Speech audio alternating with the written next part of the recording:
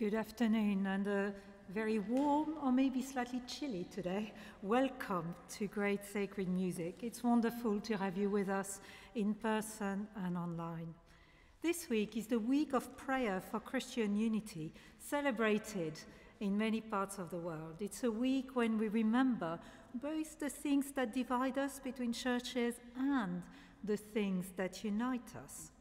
Pope Francis and Archbishop Justin Welby are both fond of talking about an ecumenism of action, of the fact that even when we disagree on some of the things we believe, we can still work together, particularly for justice and peace.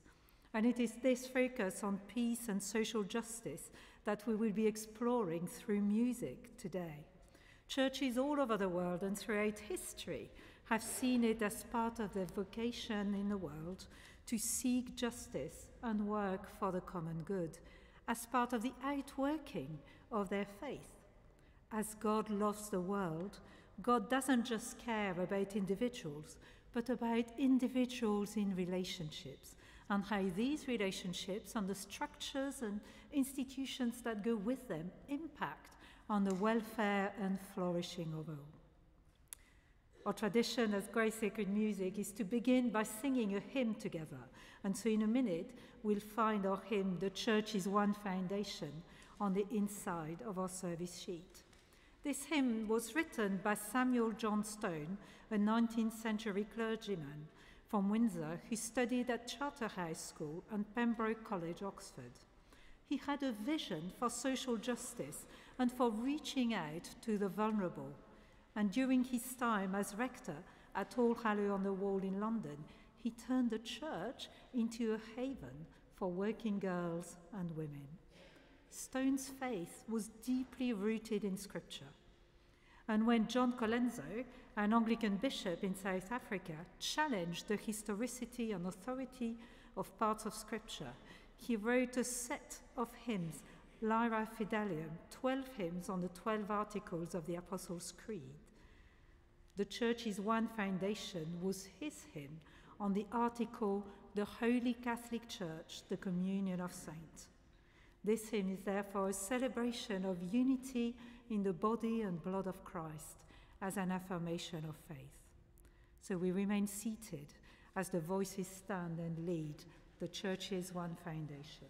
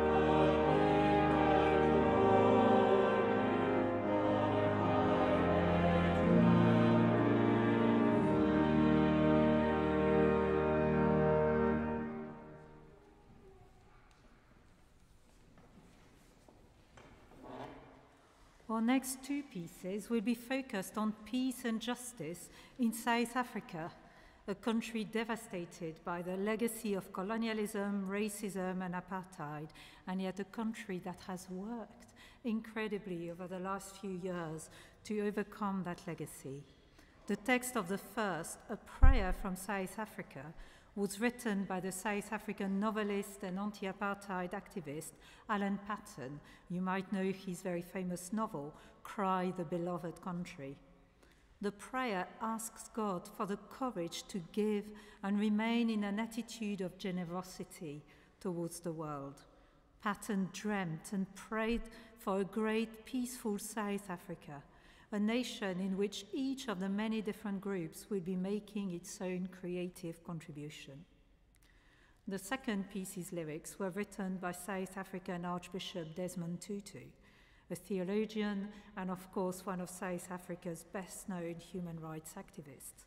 He was awarded the Nobel Prize in 1984 for his efforts in resolving and ending apartheid in South Africa. And his commitment to a peace that is more than just the end of conflict was his commitment to truth and reconciliation work. The lyrics of this prayer reflect the themes of his preaching and writing over the years, with a focus on love that conquers everything.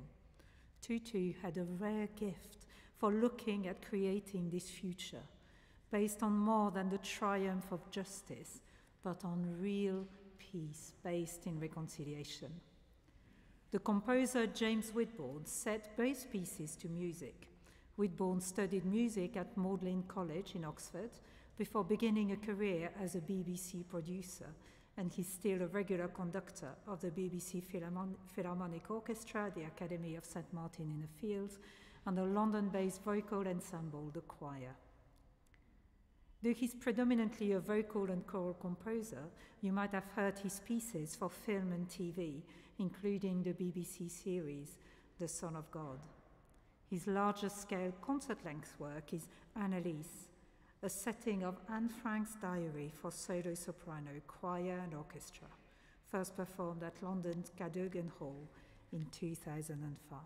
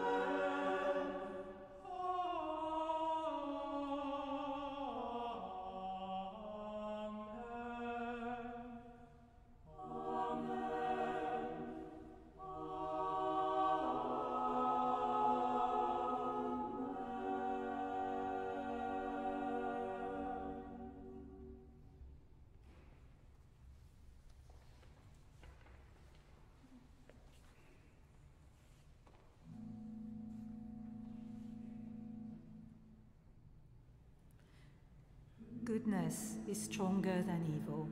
Love is stronger than hate. Light is stronger than darkness. Life is stronger than death. Victory is ours through him who loved us.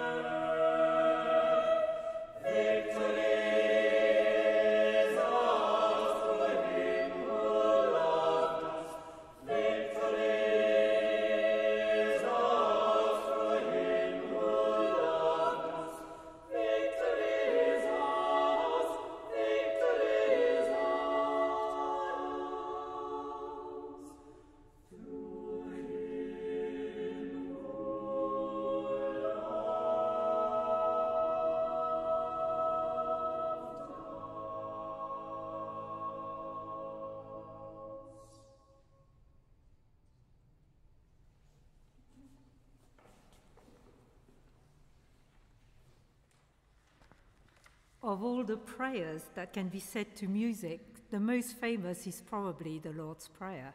It is said by Christians of all denominations all over the world. It is said and heard so often that it can be easy to forget its radical potential for justice.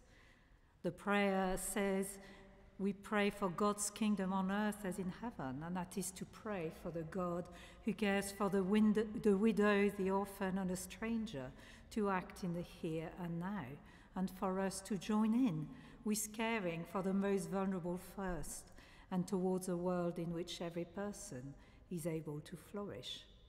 The line, "Give us your daily bread," is equally challenging in its vision for the simplicity of what we need, and the implicit rejection of pursuing what we desire rather than what we need. And finally, to pray, "Forgive us as we forgive those who trespass against us," again is a line that calls for the kind of radical, transformative love that Archbishop Desmond Tutu preached about. And so we'll now hear some renditions, 2 different renditions of the Lord's Prayer. Our first piece was composed by Mykola Leontovych, a Ukrainian composer, conductor, and ethnomusicologist. He composed over 150 choral pieces, all mostly based on Ukrainian folk songs. He was educated as a priest and as a musician at the St. Petersburg Court Capella. After the Ukrainian state won independence in 1917 in the October Revolution, he moved to Kiev, where he worked as a composer, conductor, and teacher. Feeling persecution of the Ukrainian intelligentsia in Kiev in 1919, Leontovych and his family moved to Tolchin, where he set up the city's first music school before he was murdered by a Soviet state security agent in 1921. He's remembered as a martyr by the Eastern Orthodox Ukrainian Church, and as a prominent liturgist. He was actually the first person to write liturgy in modern Ukrainian. The second setting of the Lord's Prayer is composed by David Fanshawe.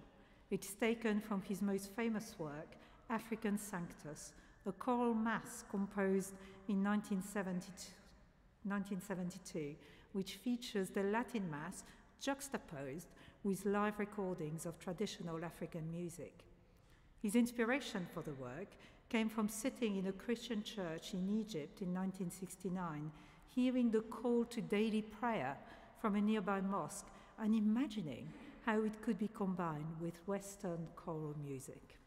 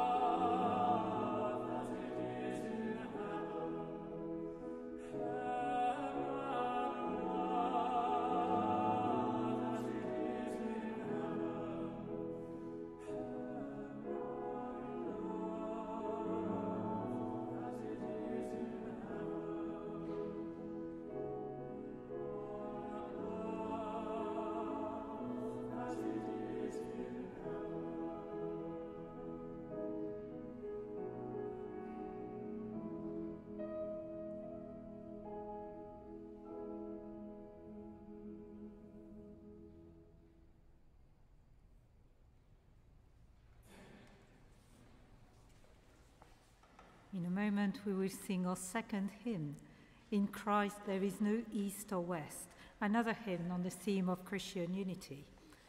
It was written by John Oxenham.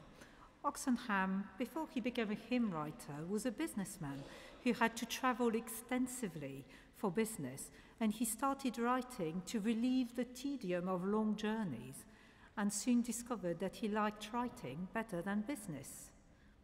Oxenham originally wrote this hymn as part of the libretto Darkness and Light, prepared in 1908 for the exhibition of the London Missionary Society on the theme The Orient in London.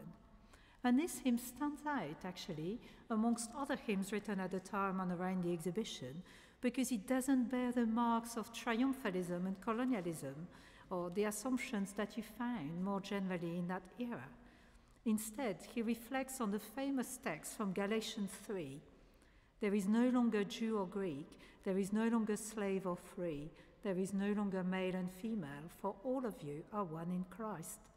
And he finds that in Christ, the markers that seem to divide humanity and all people fade, and instead all are called as disciples, equally loved and equally valued, regardless of where they're from.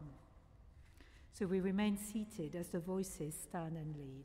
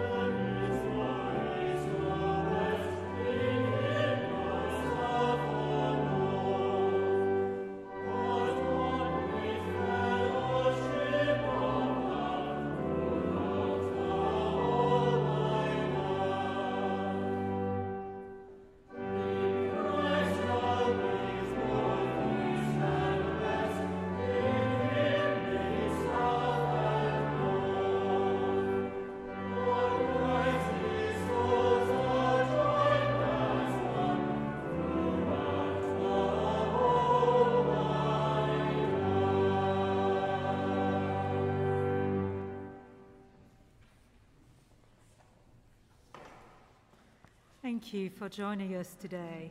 There will be an opportunity at the end for you to donate to a retiring collection. You can use cash, and if you prefer, there are different ways of giving, detailed on the back of your service sheet.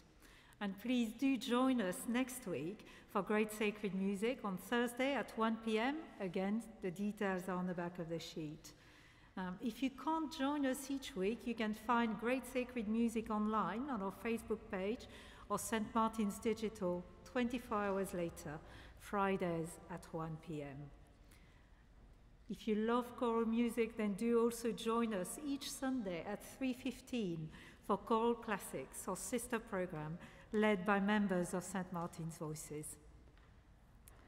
Now our final piece will be an arrangement of the traditional African-American spiritual, Walk Together, Children. It's written by Moses Hogan, who was an American composer and arranger of choral music. He was best known for writing settings of spirituals. He was a pianist, conductor, and arranger of international renown. And his works are performed in lots of places, in high schools, colleges, churches, community, and professional choirs today. But mostly he's known for single-handedly introducing spirituals into the standard choral repertoire. And spirituals are a great contribution to worldwide music in their vibrant hope for a different reality in a world that was hard and harsh. Here, the words encourage the people of God not to tire of walking together, but instead to walk, sing, and mourn together, keeping their eyes fixed on the promised land.